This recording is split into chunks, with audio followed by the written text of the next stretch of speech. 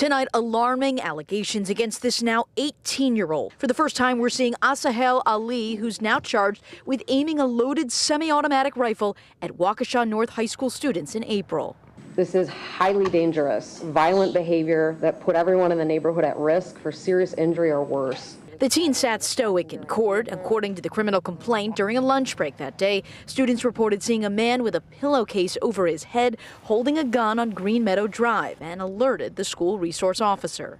They had seen this defendant out in his front yard, which is just adjacent to North High School, wearing a pillowcase over his head with the eyes cut out, holding a rifle. Victim A reported that at one point the defendant had that rifle in a shooting position. When officers arrested the teen, they say they found this semi-automatic rifle on him, a 30-round capacity magazine, and a fired bullet casing in his pocket.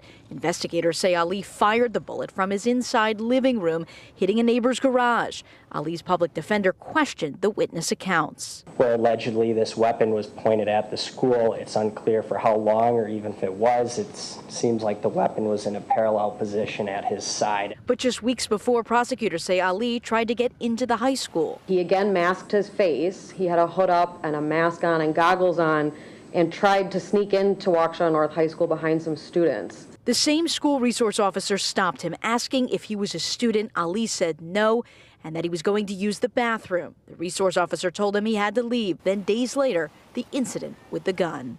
But when someone is walking around with a rifle, 30-round magazine, a round chambered, pointed at a school, you can imagine why people might get a bit concerned.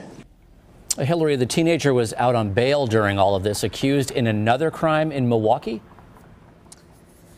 Right, Patrick. In December, he was facing charges in Milwaukee for stealing a car. He posted $1,000 bail. As a condition of that, he wasn't supposed to have any guns. Right now, he is being held for this incident, $250,000 bail, and he's due back in court next week. 1 week from today, next Wednesday, Hillary Mintz in Waukesha tonight.